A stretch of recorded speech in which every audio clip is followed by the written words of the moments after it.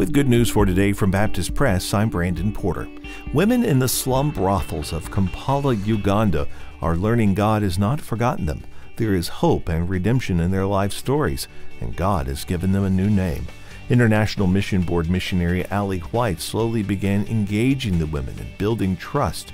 The women had enough interest to start a weekly Bible study.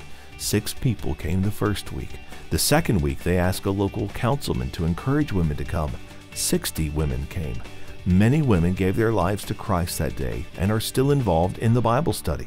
They've chosen to get baptized and are involved in a local church in the slum.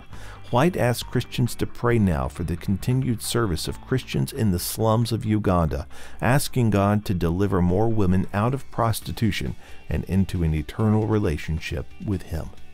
Music duo Kenny and Claire has spent the last several years modernizing and rewriting classic hymns as a way to introduce them to the church.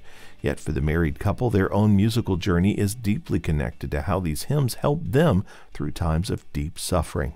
Kenny and Claire Hillard met in college at North Greenville University, where they quickly bonded over their love of music.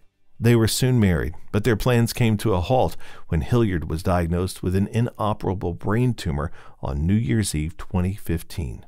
A doctor was able to remove the tumor in 2016, and through the recovery process, the couple released an EP entitled Are You Weary? You can find out more about their recording and their ministry at baptistpress.com. Good News for Today is made possible through our friends at the Voice of the Martyrs, a nonprofit organization that serves persecuted Christians around the world. Founded in 1967 by Richard and Sabina Wurmbrand, VOM is dedicated to inspiring believers to deepen their commitment to Christ and to fulfill His Great Commission, no matter the cost. Find out more and sign up for their free monthly magazine at vom.org/goodnews. In a Bible study from Lifeway, the focus is Romans 5:6. For while we were still helpless, at the right time, Christ died for the ungodly. In the study, the author asks how the student deals with challenges in the Christian life. The answer, the study says, is to look to Christ rather than self, not only for salvation, but for daily strength and direction as well. You can read the study in its entirety at baptistpress.com.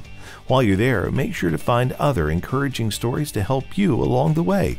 You can find them all at baptistpress.com. Thanks for listening to Good News for Today. I'm Brandon Porter.